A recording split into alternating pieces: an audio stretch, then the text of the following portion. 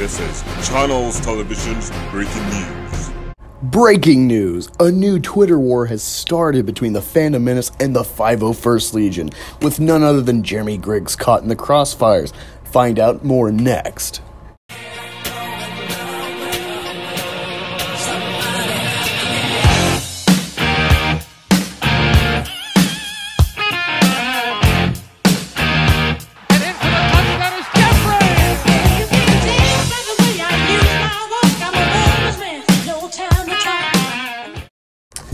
Welcome to Black Angus Reviews. Crazy day on this Sunday morning, August 18th, 2019. I was traversing the Twatterverse, much like Silver Surfer surfing the interwebs, and I was shown this tweet by a Marietta Ivanova. I think this woman's from like Poland, but she uses English quite well on Twatter. So she says, hashtag Fandom Menace at D-Day Cobra at geeksandgamers.com. You ripped off the logo of our non-profit charity organization 501st Legion. We're not affiliated with Lucasfilm Disney, but thanks to our delicate mutual respect, we've been able to do a charity at children's hospitals / events for 22 years. Alright, and she also says, however, your artist Stephen Wayne Art modified our logo to do the opposite, to make profit and to fight Disney.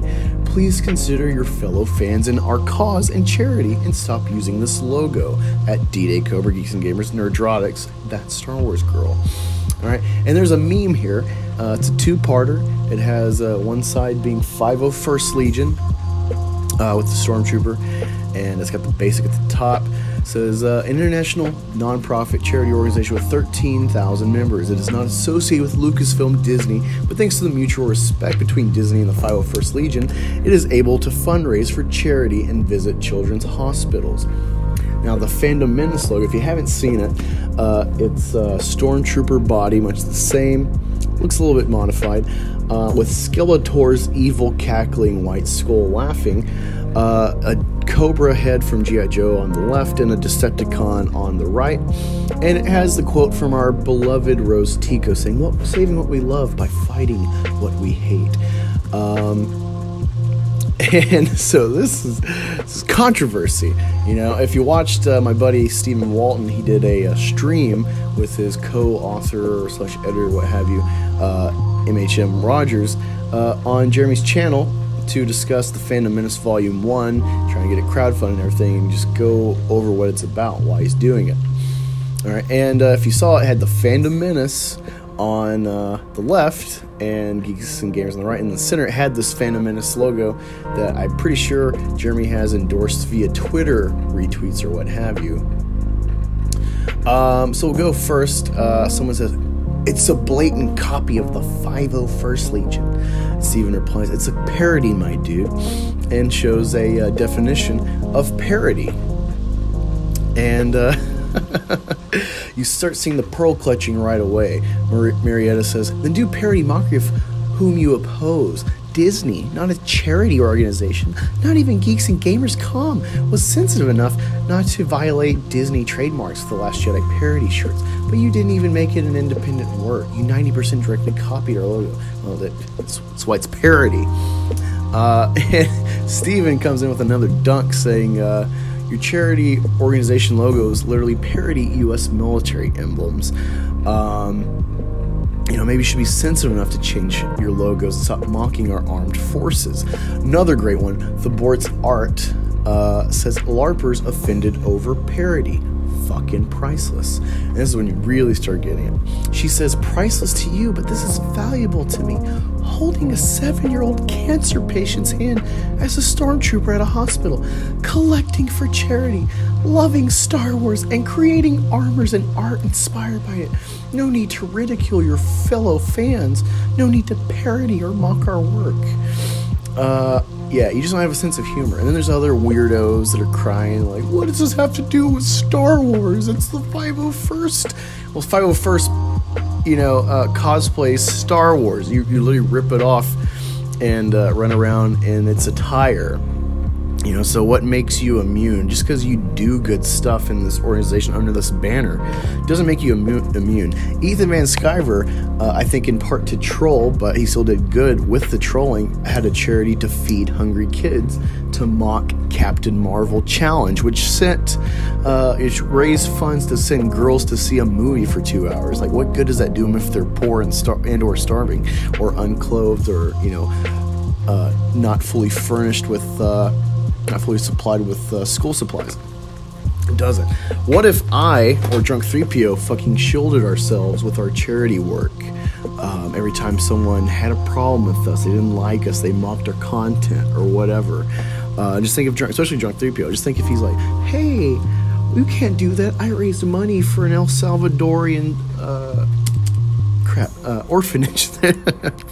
Lost the word. He doesn't, because that doesn't apply to what we're discussing, you know. And you see a lot of these Last Jedi people, they can't take the joke, they can't stand it, or they don't see it. They're like, oh, what does that have to do with Last Jedi? It's like, well, the quote is from Last Jedi at the bottom, dumbass. I don't know how to make it clearer, you know.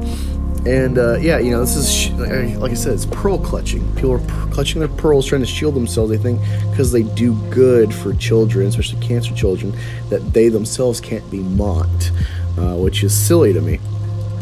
And we've seen this kind of happen in Comicsgate, me being War Campaign.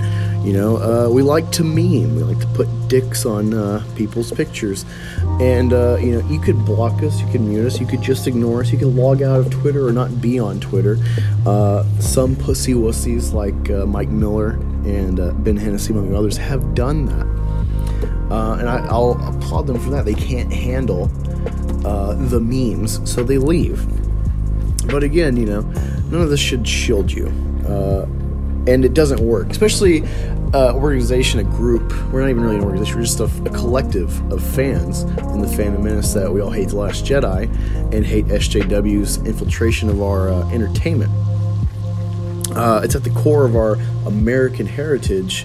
When you tell us no, we're going to keep doing it, you know? So expect more memes of different specific 501st Legion units from Stephen Art. I'm really looking forward to this. And by you not shutting the fuck up about Stephen's art, you're only giving him more exposure to potentially sell more of this, to spread this like wildfire. Like, hey, I like the Phantom Menace. I like that art, you know? And none of these people cried about the parody when we made the Phantom Menace, which is, you know, a direct parody of Phantom Menace. You know, no one cried about that. No one cried about Plan 9 or Tico, a Soy Wars story, or a Soylo. You know, it's just, oh, because it affects you now, you'll talk about it, you know? And like, oh, take us up with Disney. It's like, what?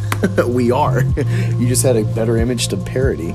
And, you know, you have the fortune of running around in a Star Wars suit to raise funds. And I get that it, you know, gets more attention or whatever, but it's all these people that are crying about it. They sound like if they didn't get to wear their costumes, they wouldn't see these cancer kids to begin with. So it's a lot of virtue signaling, in my opinion, from you know, white knight soy boys and whatnot that can't take a joke or can't stand that we hate The Last Jedi, and you know, their picture has come within the crossfire. And they hate capitalism too, because you know, they make a point to cry about, oh, they make profit on this image, woo, like Star Wars here. Look at all of his shirts from Star Wars related stuff, even if it's not directly Obi-Wan or Emperor. It's like, you know who it is, why he's making money, why people buy it. So tell me your thoughts about this. This is some silly shit. I can't wait to see the sales figures if he ever discloses them, what Steven makes after this, because more people know. There's people in this comment thread who didn't even know the image of 501st or that the 501st existed. So I mean, you're not all that in a bag of potato chips, as Dr. Evil would say. You know, just, you know, check your role. You're not special. And you know, if you really believe this, then you'll come to the defense of Drunk 3PO when he's attacked by soy boys and you know, thrown in the bus or what have you, ridiculed and mocked on Twitter because he's a small channel. So yeah, those are my thoughts. Let me know what you think. And maybe, you know, DM me or Drunk DP or Steven Art some other Star Wars related stuff, maybe 501st stuff that could be well parodied to further trigger SJWs in the 501st ranks. Maybe we can turn 501st into an Antifa symbol. I don't know. I think that'd be funny, because it seems a lot of these people, at least in this thread, would be cool with Antifa. So yeah, let's just let the memes flow. Black Gangs, take care. If you've enjoyed this video, be sure to like, share, subscribe, and hit the notification bell.